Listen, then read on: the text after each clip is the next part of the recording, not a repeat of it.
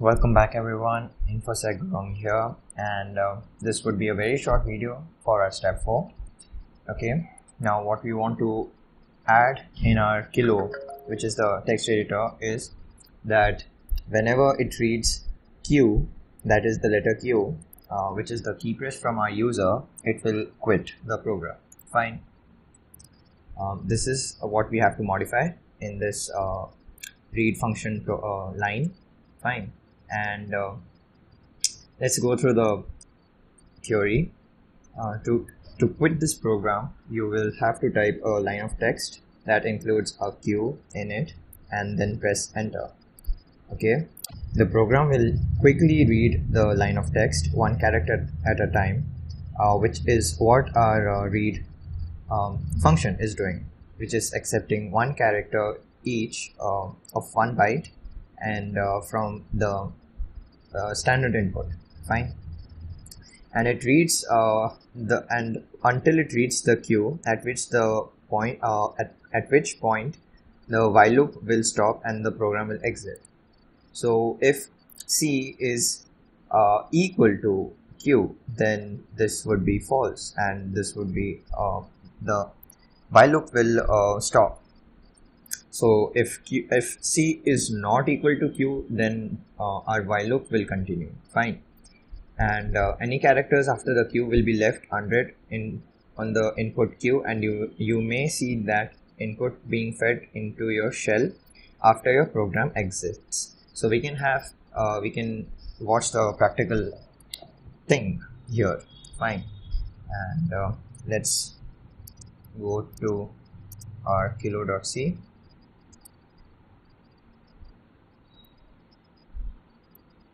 Okay, I'll just increase the font size and ampersand if C is not equal to Q. Yeah, that's what is written. Then do this. We'll just add a bracket here. Fine. And that is just from clarity sake for myself, and we'll make kilo.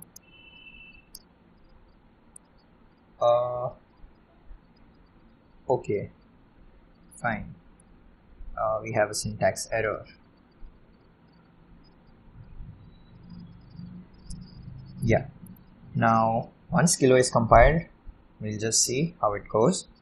Now if you type anything which has not like the letter C, it reads fine. Okay, now I have Q written here and I press enter, so you can see that it has come out of the loop. Okay, the while loop, and our program has ended. Fine. Now I suppose type something like ASD and then Q. It's working intended. Okay, whatever was before Q is getting read by the our program, that is the text editor. And now suppose I have something like ASD or QWERTY. Fine.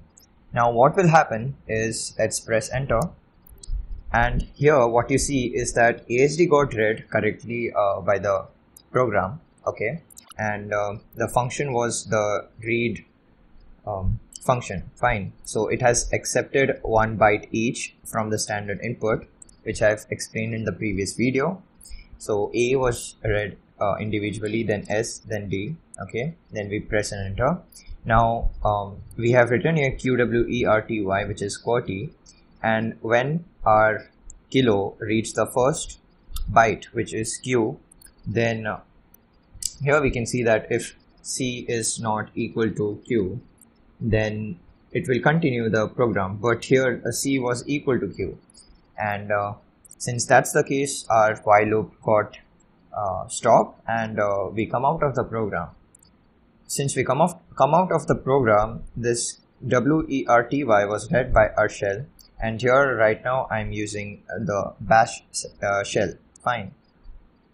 So WERTY is no command actually, and that's the reason why our shell didn't execute this command. Fine.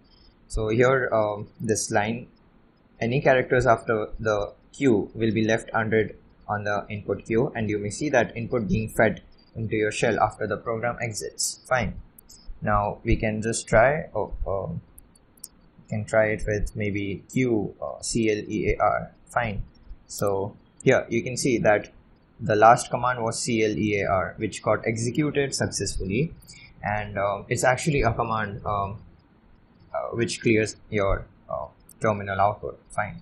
And before that was our kilo, which got executed. Fine.